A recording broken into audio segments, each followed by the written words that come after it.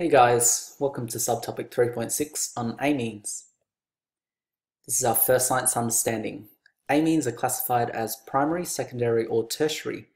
You need to know how to identify, name systematically, and draw structural formulae of primary amines containing up to 8 carbon atoms in the main chain, with side chains limited to a maximum of 2 carbon atoms, as well as one or more amino groups. Amines consist of what we call the amino functional group. This essentially is a nitrogen with a lone pair. The name ends in the suffix amine, and we say that the amino group is polar. This may allow for hydrogen bonding to form between other amines, and it means it can also form hydrogen bonds with water. We can classify amines as primary, secondary, or tertiary. So let's have a look at that now. Primary amines can be defined as amines where the nitrogen is bonded to just one carbon atom or one alkyl group. Secondary amines can be denoted by the nitrogen bonding to 2 carbon or alkyl groups, and the tertiary amine we can see the nitrogen bonding to 3 carbon atoms or 3 alkyl groups. Let's now look at the naming of amines. So example 1. We want to classify the following amines as primary, secondary, or tertiary. And if primary, we need to give the systematic name. So let's start off by identifying our amino group here. And we can see that this nitrogen is bonded to just one carbon atom. So this makes it a primary amine. In terms of the name, we can see that the amino functional group is bonded to a carbon chain with 3 carbon atoms in the longest chain, so over here. And if we assign this carbon as number 1, because it's bonded to the amino group here, then we can see that there is a methyl group on carbon number 2. So we could call this a 2-methyl propan, given that there's 3 carbon atoms in the longest chain, 1-amine because it's bonded to the first carbon. Another way of writing that is 2-methyl 1-propanamine, so putting that number denoting the position of that amino group at the front of the propan. For part B, we've got this particular amine here. We can see this nitrogen is bonded to 1, 2, 3 carbon atoms. So this tells us that it is a tertiary amine, and we don't need to know how to name for them. For part C, again, let's have a look. We've got this amino group here. It's bonded to 1, 2 hydrogens, and in turn it's also bonded to just one hydrogen, so this makes it a secondary amine. And again, like with tertiary, we don't need to know how to name. So let's go to the next one. Part D here, we can see this amino group here is only bonded to one carbon. This makes it primary. If we have a look at this amino group here, it also is bonded to just one carbon atom, so both of these groups are primary. But how do we go about naming for amines that have 2 amino groups? Firstly, we can see that the longest carbon chain consists of 3 carbon atoms, so this is going to be a propanamine, but given the fact that there are 2 amino groups, we are going to call it a propandiamine, and we also need to denote its position. We would associate these amino groups being positioned on carbon number 1. Therefore, this amine can be called propan 1,1-diamine, or if we put the numbers at the front, this would be 1,1-propandiamine. For example 2, we're going to look at how to draw structural formulae for a range of amines. For part A, we've got 3-methylbutan-2-amine. Let's start off with the butan part, so this indicates that there are 4 carbon atoms in the longest chain. 2 indicates that there is an amino group on carbon number 2, and then we have a methyl group that is positioned on carbon 3. So let's have a look at drawing that now. So there we have the structure for 3-methylbutan-2-amine. Let's also look at the skeletal formula. You may want to pause here and have a go yourself. And so there we've got the skeletal structural formula.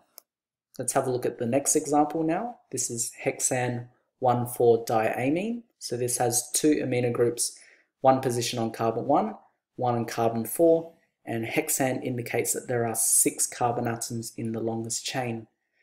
Maybe pause now, have a go, and then compare with my answer. So there we've got the condensed formula. Let's now have a look at the skeletal formula.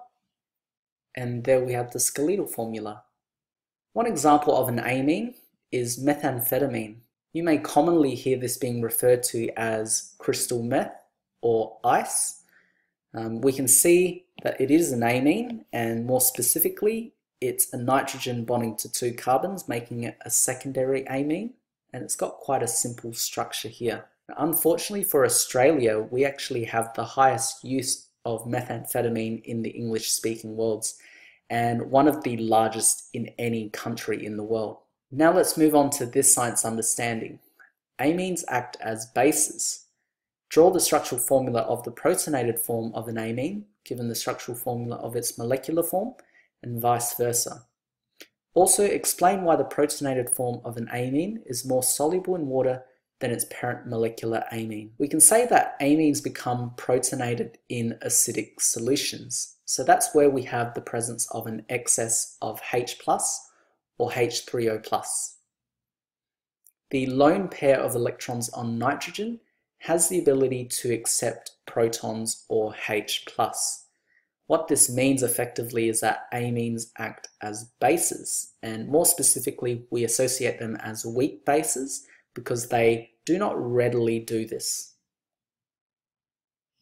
In this diagram we can see that we've got an amine, and it doesn't quite matter what groups we have bonding to it. What's important is that lone pair here, which is able to help stabilize a proton or a H+. So we get this bonding of the H+, which helps stabilize the hydrogen, but in doing so, the nitrogen itself in the amine now becomes positively charged. And it's important to note that this is a formal positive charge, not a partial charge. This is what we call a protonated amine. Let's now look at an example of how to draw a protonated amine. And we've got here adrenaline, also known as epinephrine. This is often associated with the fight or flight response, and it can be used to help treat cardiac arrest as well as some allergic reactions like anaphylaxis. To draw the protonated form, we just need to identify where the amine or the amino group is. So in adrenaline, I can see that I've got an amino group here, so we just need to look at protonating it. The rest of the molecule is going to stay exactly the same. I'm going to now draw the structure of the protonated form. So there's the structure of the protonated amine.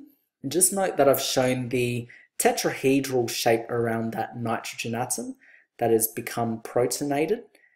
This is our formal positive charge that the nitrogen has now. For a second example, we've got lidocaine here, which is typically used as a local anesthetic. So the first thing to do is identify our amino group, and at first you might think there might be two here, but that's not correct. This nitrogen is part of a much bigger group, which is called an amide. So we're going to put that aside. We're going to focus on this nitrogen alone and look at how to protonate this. And so there we have the protonated form of lidocaine.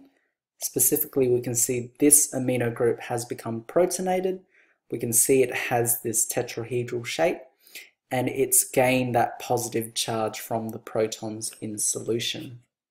Now if we look at comparing the solubility of amines versus their protonated forms, we can consider the fact that protonated amines are ions. This means that they are going to be more water soluble than their parent amine. This is because they form strong ion dipole bonds with water. This is quite similar to how we saw how carboxylate salts and carboxylate ions are also able to form ion dipole bonds with water in our unit of work on carboxylic acids. This is in comparison to the amines, which can only form hydrogen bonding, which is going to be weaker. So we can see in our first diagram that we've got just a typical amine. We've got a hydrogen here from the amine that is forming hydrogen bonds with water. This is going to be weaker than this attraction here, which is an ion dipole bond, because it's between a nitrogen with a formal positive charge with a polar water molecule. and specifically it's the partial negative N of water. So this helps explain why protonated amines are going to be more water-soluble than their amine counterparts. That concludes 3.6 on amines. Thanks for watching, and I'll see you guys next time.